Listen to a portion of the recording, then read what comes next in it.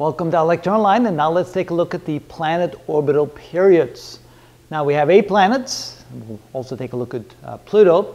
But notice that for the inner planets, since they're so close to the Sun, it doesn't take them all that long to travel, to make one trip around the Sun. For Mercury, it's only 88 days. Venus is 225 days. And for the Earth, it's just slightly over 365 days, 365 and a quarter days. That's why we need that leap year every 4 years.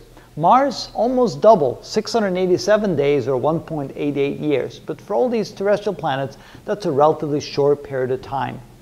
Notice that we first learned about the relationship between the orbital period and the average distance of the planets through Kepler. This is Kepler's third law, and Kepler realized that the period, the orbital period squared, if we place that in years, was always going to be equal to the average distance between the Sun and the planet cubed. For the Earth, that's easy.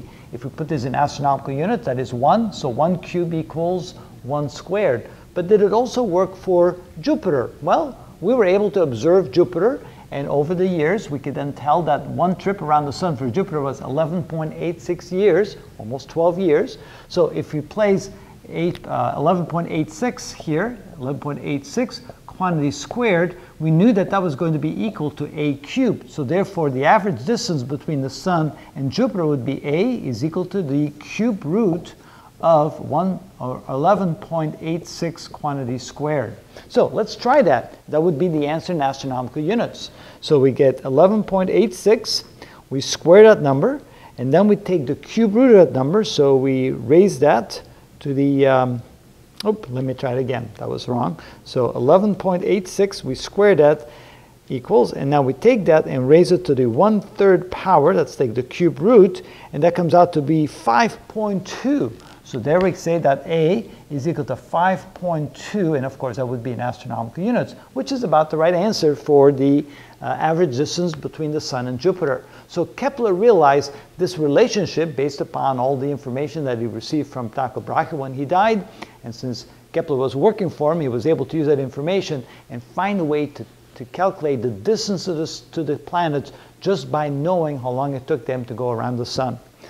When we look at Saturn, notice Saturn has an orbital period of almost 30 years, and so the average distance, if we plug in 29.37, we square that, we take the cube root, we get the average distance of Saturn and so forth.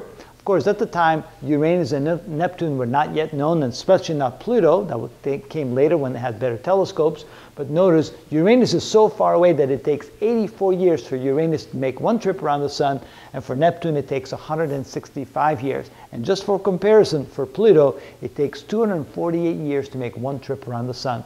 At those enormous distances, it takes a very long time for a planet to travel around the Sun.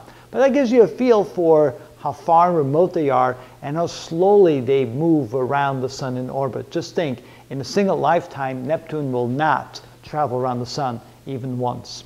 And so that's another look at our solar system and another way of understanding the relationship between the Sun, the planets, and everything else, in this case, the orbital period. And that's how we do that.